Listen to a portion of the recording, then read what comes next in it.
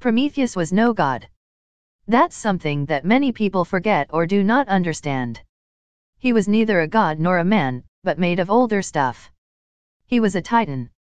When Gaia and Uranos mated, they made many children.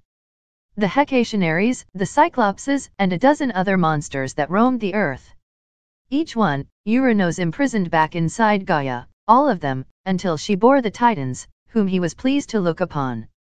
Mind you, his son Saturn later castrated him and usurped him at Gaia's urging, but this was the way of things for the Greeks.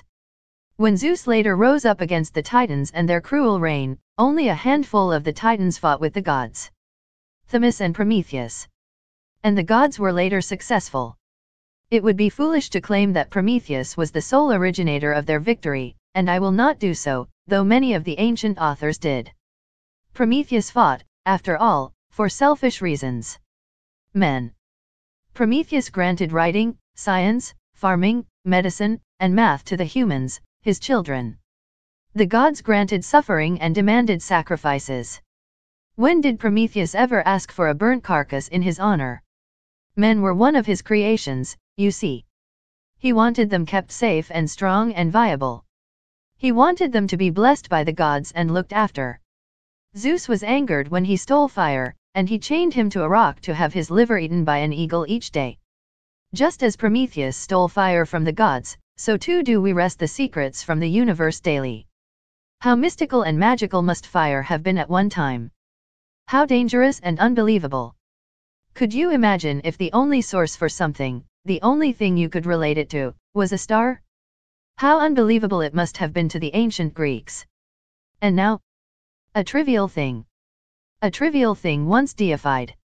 Such is the way of all great magics. Such is way of all great works. Such is the way of all unknown things. With study and intuition, the mystical becomes common. No sacrifices are needed, and no blood is given. The doors of the universe are opening to us ever further. Let us step through. From the Prometheus Labs hiring packet, circa 1982, written by redacted. Prometheus Labs, Incorporated was a private, for-profit conglomerate that was based around scientific research and development. Founded in 1892, the company focused exclusively on researching and developing anomalous technology for commercial and private sale.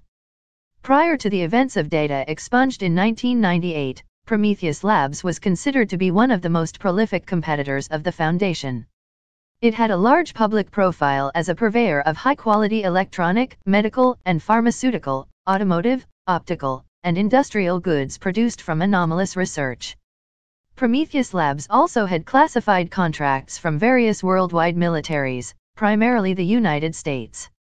It developed numerous specialized technologies for these groups, aimed at enhancing their military capabilities, such as redacted.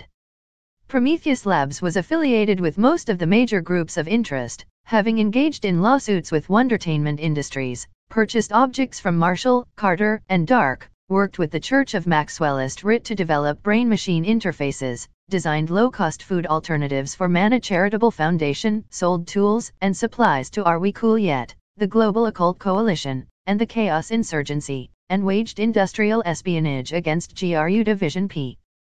Prometheus Labs was neither openly antagonistic nor helpful to the Foundation.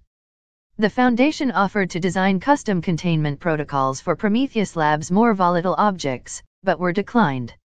Following data expunged and the resulting cover-up, many of the projects in development were seized by the Foundation, and surviving personnel taken into the Foundation's employment. It is believed that other groups of interest also stole projects and research from other facilities. Prometheus Labs had numerous networks, branches, and affiliates and offices around the world.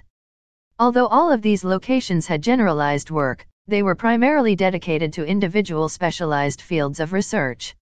For instance, the Prometheus Labs branch in Kolkata focused on optical research with lasers, while the New Mexico facility was dedicated to computer sciences. Prometheus Labs also had more esoteric facilities, such as a laboratory in the Marianas Trench that researched planetary engineering. Certain documents indicate the existence of a fully self-sustained facility on Mars which studied nuclear physics and quantum mechanics, and a facility constructed in the Jurassic period that researched genetic engineering. These facilities have yet to be located.